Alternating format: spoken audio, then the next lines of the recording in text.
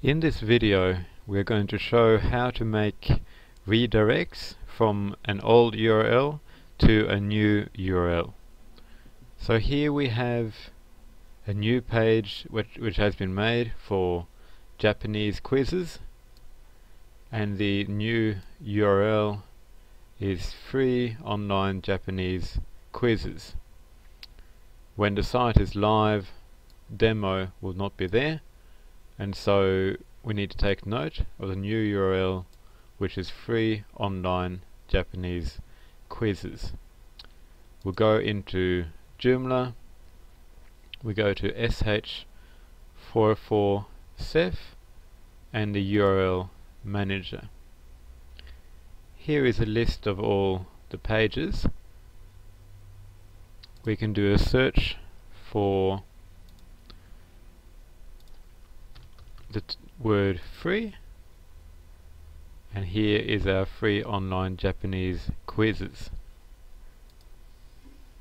When I click on it, I'm able to make some changes, and what we want to do is create an alias. What that means is that anyone trying to go to an old URL will end up being redirected to this URL, and that includes Google itself. So any existing page ranking will be transferred from the old URL to the new URL. So we have to find out what was the old URL for the Japanese quizzes. On the website, existing website, that is quizfree.html. So we return here and we simply enter quizfree.html, and if you want to make a second one, you could perhaps have quizfree2.html on the next line,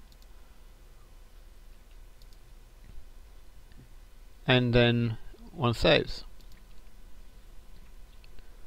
And this will enable anyone who goes to the old URL to automatically be redirected to the new URL. If we want to test this, we can type in demo quizfree.html,